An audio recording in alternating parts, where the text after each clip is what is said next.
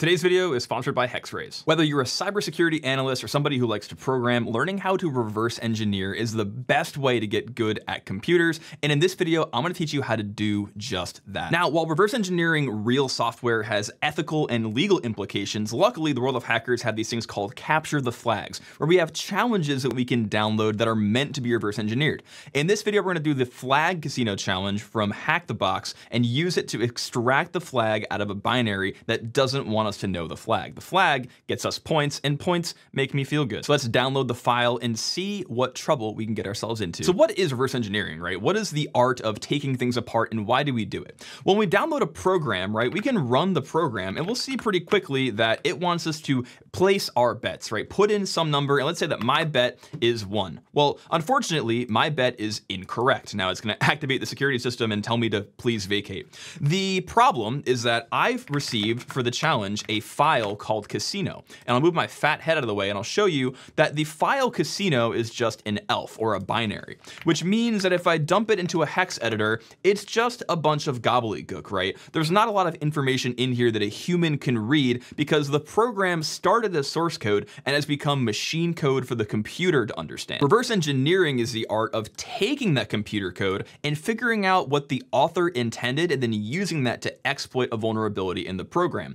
So what I'm assuming here is that the bets I have to place are going to be the flag, right? If I put in the right bets, right, the right number sequence, that will give me the flag and give me the internet points. So let's figure out what's going on in this program. The way that I like to start any CTF challenge is first by doing file on that program to see what I'm dealing with. It's a 64-bit least significant bit program. Basically, this just means that it was compiled with a modern compiler. Nothing too crazy going on here. We can also do is run the strings program on this, right? What the strings program does is literally goes through the binary and finds 5 or more characters that are ASCII printable in a row. The reason that I do this is by reading the imports, the functions that the program uses, I get a general idea of what the program is going to do. We see the function exit, obviously. We have to exit the program at some point. We also are going to use srand, which is a function that seeds randomness. So what I can already infer is that there's something probably wrong with the way that this program uses srand that will allow me to predict the random numbers and maybe guess the flag. Again, this is a casino problem, right? You're at the casino, casinos are random, but if they use srand incorrectly, we could probably predict the randomness and maybe win some money at the flag casino.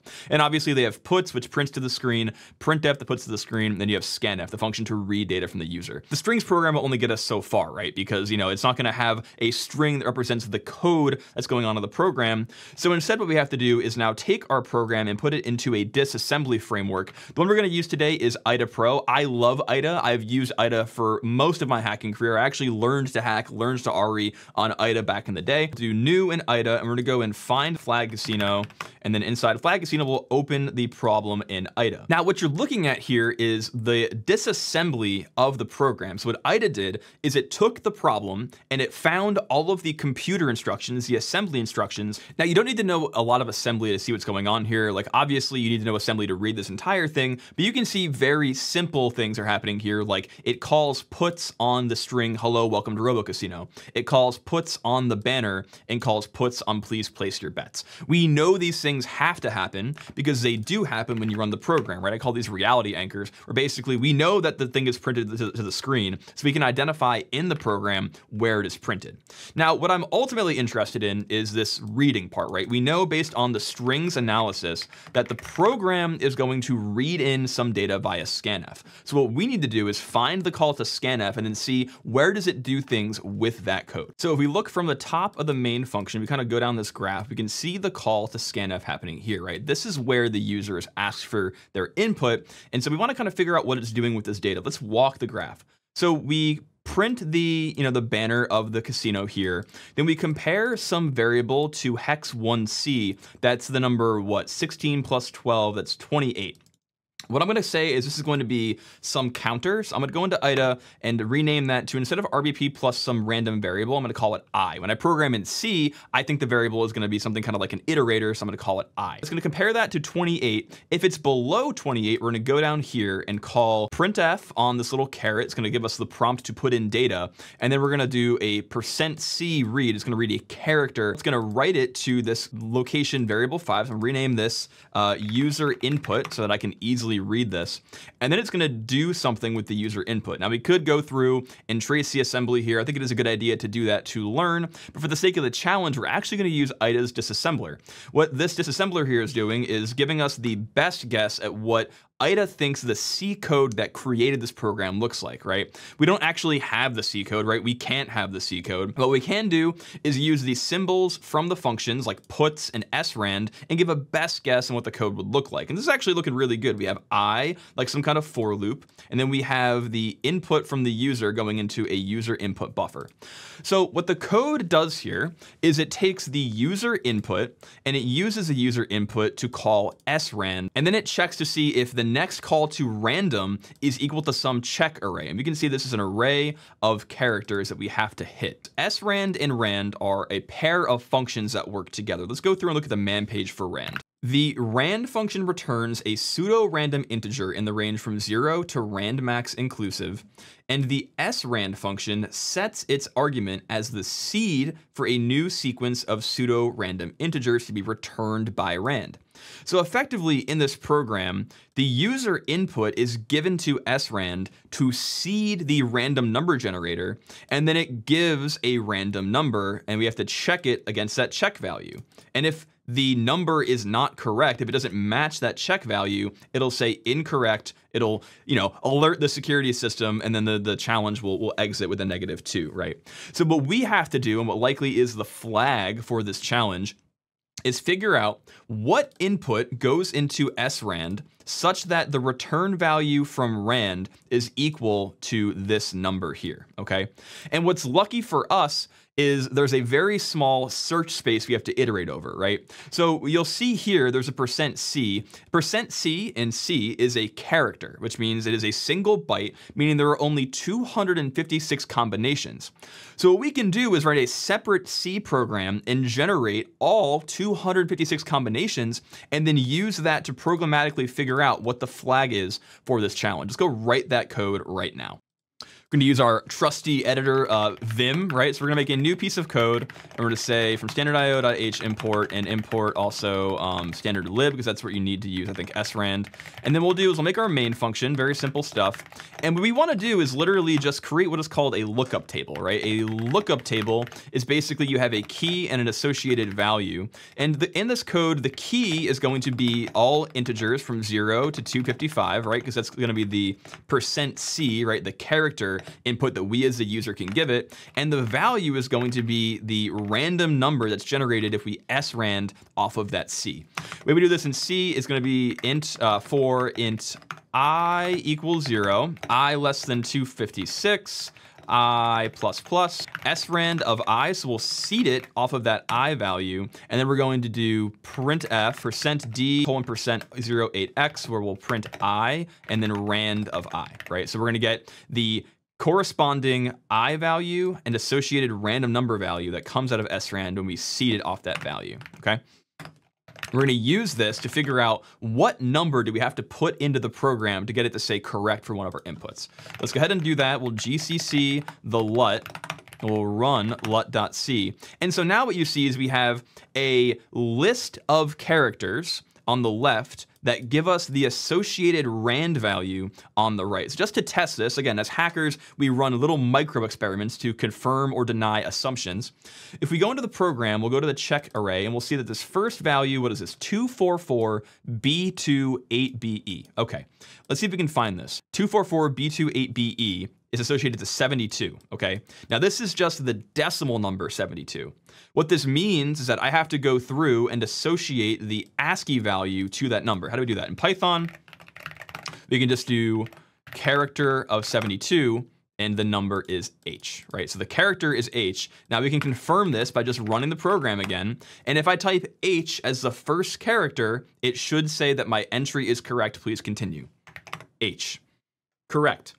Okay, now what does H stand for? The challenge is from Hack the Box, so likely this is going to be T, going to be B, right? And so we can go through and programmatically check this. Now what we can do is just extract this data right here, which is going to be the array of checks, and then all we have to do is map the input to the output, right? Map all of the keys that we have to their values, and then we can use that to derive the flag. Now, what I want to do is extract this check array so that I can use the data here that's going to be somewhere else on my computer. I'm going to write a little Python script to programmatically go through this data and look it up via our lookup table. So using Python's IdaPython down here, I can use the get bytes command to get the data in the binary at a certain address. So we're going to do get me the data at hex 4080, which is, the address right here.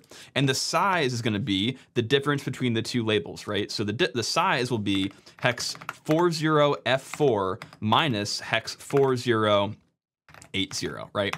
And you'll see I got a bunch of gobbledygook, so I can use that and then do .hex on that data to kind of hex encode it and make sure it's the data that I want. You see that it ends in this 22 here, which is the same as the 22 on the end of this variable. It's little endian, so it's flipped. But yeah, so we can take this, and again, this is Python, so it emits it as a valid Python string that I'm able to now check. So we can put that into our Python script and go do it over there. Okay, so we kind of have two pieces of data we have to associate now, and we'll map those all together by going through them in Python. So the way we do this in Python is let's call this script getFlag.py. The first one is we're going to call it the check data, right, is equal to this blob here, which came directly out of IDA. And then we're going to have our LUT, which is going to be equal to just the output of this program, right? This LUT is going to be literally the association of the ASCII character to the srand value, right? So we'll go ahead and we'll do this. We'll just copy this whole thing. We could open this as a file, but I want to just make it simple for myself right now. And we're just going to copy it off the screen. And we'll call this LUT, which is going to be a big string like this. Now what I want to do is parse the LUT here, and I want to make the LUT into a dictionary where I can just look up this value and get the associated key value, right? Or the associated character value. So what we'll do is first of all say LUT is equal to LUT.split on new line. What this will do is take all the new lines out of this and make it a list of those. And then we'll do for element in the LUT, I want to make a new LUT dictionary. This is an empty dictionary in Python. A Python is a data structure that has a key and value association. So we'll have for element in LUT, what we're going to do is do, first of all, element is equal to element.split on the colon here, because again, this colon is going to be the delimiter between the value and the key. Then we're going to say LUT d of int of element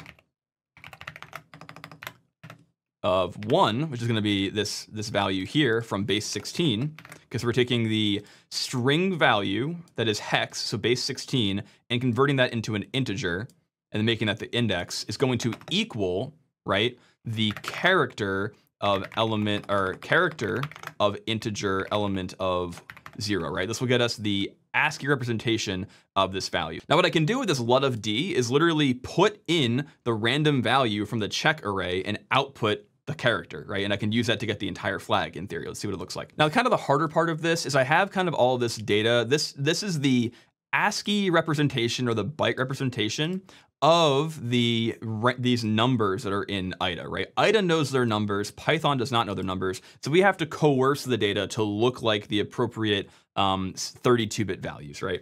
And the way we do this is with a library called struct in Python. Struct basically is a library that allows us to take data that is in some shape and convert it to data in another form. So what we can do is take 4 bytes of characters and convert them to the associated integer value, right? So what we'll do is we'll iterate over this value, right? We'll iterate over range. So for I in range 0 len of check data 4. What this gives us is basically a list of every 4 elements. So we can cut it into pieces, right? So we'll do random is equal to check data of I to I plus 4, and we're going to do struct.unpack that data, because it's packed binary data. We're going to unpack it little endian as an integer, right? What this basically does is say, hey, we know that data is the ASCII representation of little endian numbers. So we're going to say that and then get that first element out. So let's print rand here just to see if we get the right number. The first number should be, okay, and there we go. So 2442B8E. So now we know we have the numbers as they appear in IDA, and they are taken from that check data. What we can do with this is because we have that LUT set up where it associates that random value to the character, we can literally just print the lookup of the LUT D off of rand.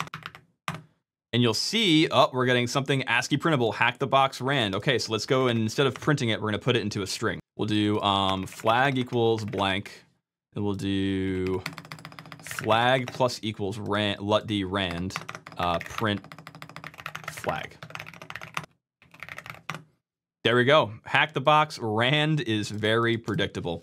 Guys, this is the art of reverse engineering, right? It's taking a binary where we don't know what's going on under the hood, and then so we figure out what's going on under the hood by using tools like IDA, and then using that to infer functionality and find vulnerabilities and make the program do things we want to do. Now, obviously, guys, this is written for the sake of reverse engineering. Go try to solve this challenge on your own. There are a bunch of good challenges on Hack the Box that I highly recommend that you play with a little bit. Now, guys, again, today's video is sponsored by Hexphrase, the company behind IDA Pro. If you want to buy IDA, you can use my code LOWLEVEL50 to get 50% off any IDA product, as well as 30% off with LOWLEVEL30 on any of the Hexray Academy trainings to learn how to reverse engineer. Guys, IDA is the tool that I use personally to learn RE, to learn hacking back in the day, and it is still today trusted 20 years later by cybersecurity experts, game hackers, and more. Guys, go play with IDA. If you want to learn to hack, this is the way to do it. I guarantee it. Anyway, Hexphrase, thanks again for sponsoring the video. I really appreciate it. All right, guys, thanks for watching. I appreciate it. We'll see you in the next one. Take care.